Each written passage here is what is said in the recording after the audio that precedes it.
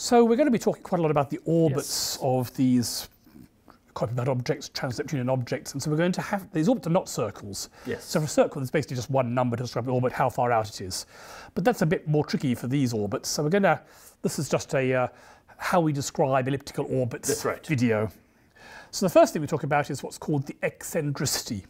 And eccentricity is defined as 0 if something's in a perfect circle, and it gets bigger and bigger as the orbit gets more and more flattened. Okay, so can you go beyond 1 in terms of eccentricity? Then it's no longer an orbit. If it's beyond 1, it will be a parabola or a hyperbola. So you go from 0 to 1. One would be an infinitely elongated orbit. So 0.999. So, but essentially, we kind of run out. So does that mean we have objects that are less eccentric than objects that are more eccentric because of that? Yeah, that's right. So this is just a number that tells you how squashed the circle is. So the Earth will be very close to eccentricity 0. Pluto's around eccentricity of 0.3, I believe. Yep. So this is a squashedness number. Okay. 0 is a perfect circle. 1 is incredibly squashed. Okay. Another thing we need to know is how much the orbit is tilted.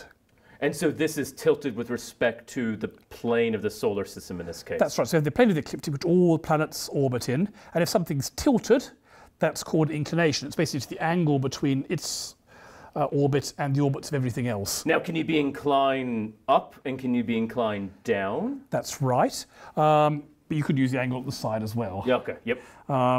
So basically a 90-degree inclination would be something that goes up and down. Okay. And if you have angles of more than 90 degrees, which is actually going backwards around the sun. Oh, right, because it's going... If it was 180, it would be in the same plane, but it would be going backwards compared to all the other planets. Other things we can talk about is the size of these orbits. Okay. So here we have the Sun and Uranus, Neptune and Pluto. Okay. And for each orbit that's eccentric, we can draw a line that goes along the long axis, the extended axis, and that's called the major axis.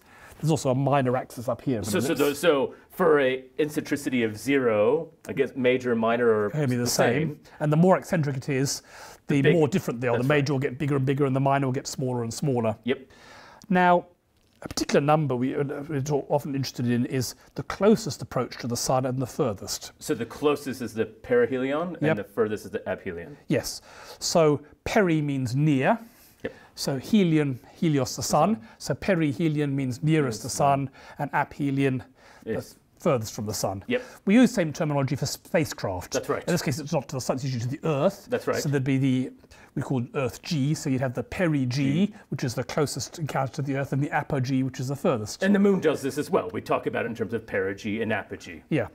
And if you're in orbit around the Moon, you probably have a perilunar and an aplunar. And there's perijovian and there's abjovian and stuff like that as well. So again, for the eccentricities of 0, most of the planets, perihelion and aphelion are not much different. Pretty much the same, yes. Yep.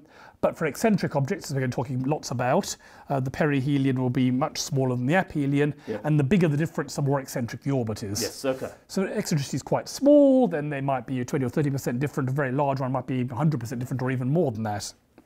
The other number we use is a semi-major axis, written in the letter A, and that's half of the major axis. Yep. And that's often used because it's kind of like an average distance out. Yeah, okay, yeah. So at the perihelion would be less than the semi-major axis away from the Sun. At aphelion would be more, but the semi-major axis is often used as a sort of average distance. Average. So and again, for most planets, that average is the same, but for these very eccentricity. Yeah. So for the Earth, the semi-major axis, the perihelion, the aphelion, and the minor, and half the minor axis are all about the same thing. That's right. But for something like Pluto, they're all going to be different. Yep.